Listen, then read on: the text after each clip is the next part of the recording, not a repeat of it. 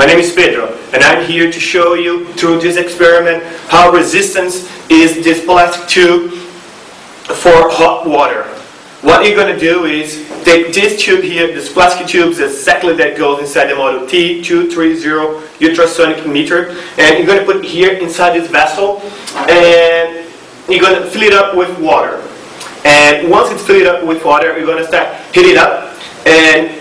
through this thermometer that's going to be inside all the time here in contact with the water, you're going to see the temperature